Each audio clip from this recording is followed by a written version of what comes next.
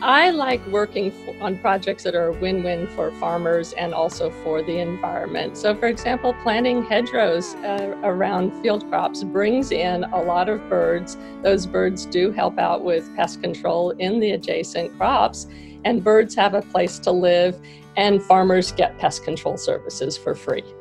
I think what surprises me the most is how just a little bit of habitat can make a really big difference. Birds need a place to forage, they need a place to nest, and providing that habitat on field edges brings in a lot of birds, insectivorous birds in particular, that do move into the adjacent crops and help out with pest control. We decided to do restoration along the historic Sycamore Slough, connecting the River Riparian all the way to the Coosa Refuge. And so it's about a 5.5 to 7.5 mile stretch, depending on how you connect our hedgerows.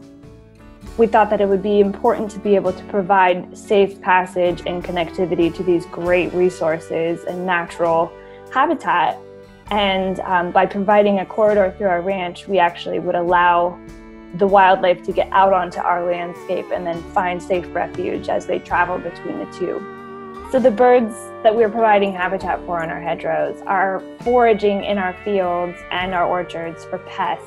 So your navel orangeworms or your codling moth or invasive insects that are, damaging our crops. And by providing habitat for birds, they're actually out there as a natural pest management, which we're excited about. It's reducing our dependency on chemicals. It's another tool in our toolbox that both looks beautiful and you feel good about. Steps that farmers should take is identifying a manageable sized project. What are your long-term goals? What can you accomplish now? And then what are those incremental steps to get to your end goal? First, it's important to become familiar with the birds on your farm and to know which birds are beneficial and which birds are pests, and when they're pests and when they're beneficial. Second, it's important to plant a diversity of habitat around farms. For example, putting in trees and shrubs that provide habitat for a diversity of birds. And third, it's important to put up nest boxes and raptor perches to bring in raptors like barn owls to help control different pests, because every one pest that they take is one less that you'd have to worry about on your farm.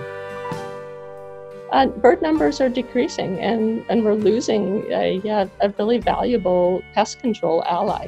And so it is important to put habitat on farms to bring in these birds to provide better pest control in adjacent crops. The sheer number of birds accessing the habitat has been my favorite thing to see.